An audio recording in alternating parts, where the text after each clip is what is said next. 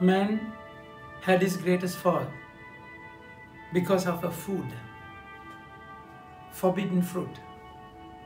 And then Jesus, new Adam, restored that broken nature with a life-giving food, which is the Eucharist. It's a beautiful connection. The fallen nature is restored by the life of Jesus.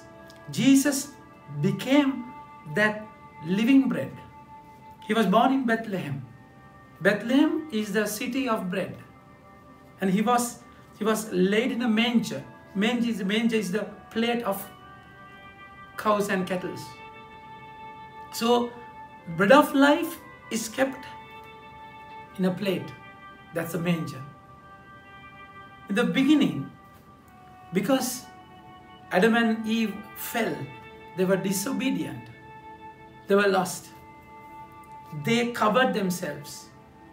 And the first question God asked the human nature, humankind, is, Adam, where are you? Where are you? Because they are lost. So God came in search of them to the garden.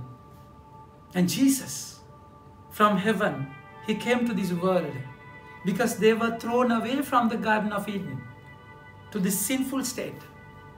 To restore that fallen nature, Jesus came to this world. And then what happens? God punished Adam and Eve. And he said, Adam, that you are going to we are going to work in this soil. You have to labor for your earning. You have to be the breadwinner. You have to toil. It's hard work. The word says, who told you that you were naked? Have you eaten of the tree I ordered you not to eat? Then man answered, the woman you put with me gave me the fruit from the tree, and I ate it. So he never accepted his fall. He said, because of the woman I fell. So he put the allegation on the woman. And Jesus, what happened? Jesus bore that pain. And he was silent before that allegation. And he bore that punishment without sin, without spot or stain. But then he said, he became the culprit. He became the prey who suffered that punishment. And then Lord said to woman, I will increase your suffering in childbearing, and you will give birth to your children in pain.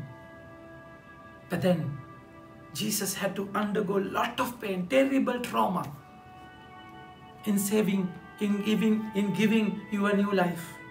And then what happened? He said, because you have listened to your wife, he said to Adam, to the man, he said, because you have listened to your wife, cause be the soil because of you. In suffering you will provide food for yourself from it. All days of your life, with sweat on your face, you will eat your bread until you return to clay, since I was from clay. So since it was from clay that you were taken. So that sweat, that hard labor as a punishment. But then, my dear friends, what happens to the gospel? Jesus finds a people, multitude of people, and they saw their pain. They saw their need. They saw their fatigue.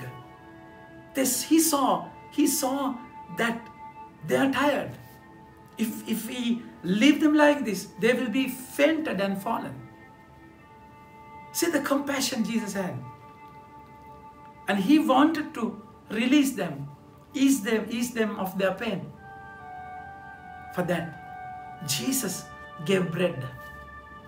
Jesus became the food for their journey, their spiritual journey.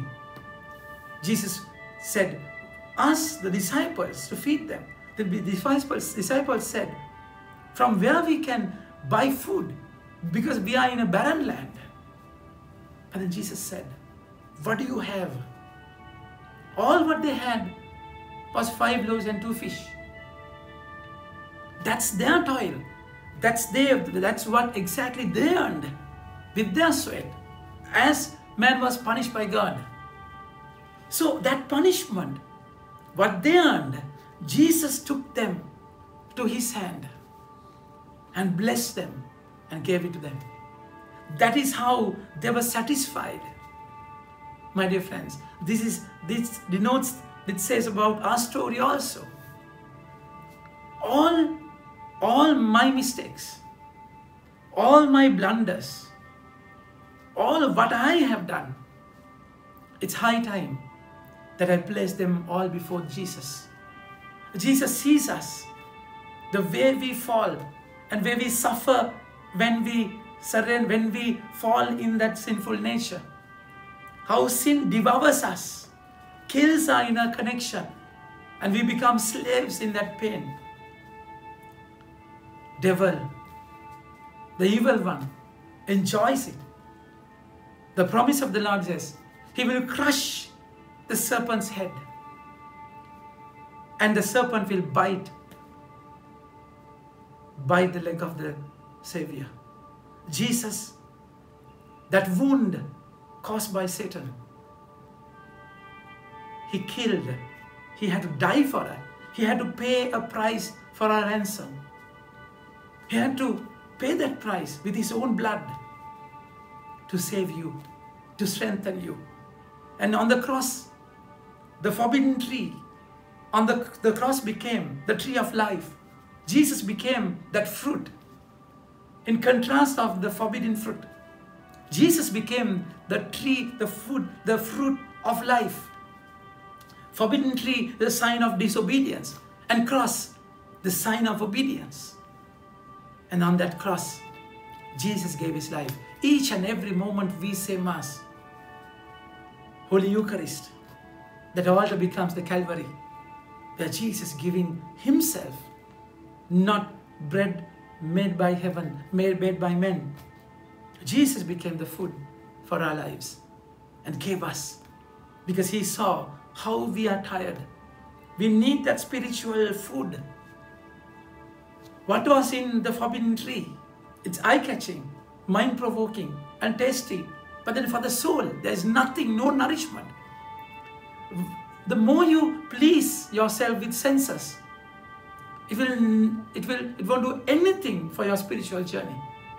But then what you have for your spiritual life, that spiritual journey, the food that sustains you is the Word of God and the Eucharist. And the Word becoming flesh, that flesh was in the form of a host. And he gives us that food to be strong in this arduous, hard journey, in this spiritual combat that we are facing. And he's there with us all the time, becoming one with us in our own spiritual life. Think about it and have a nice day. May God bless you.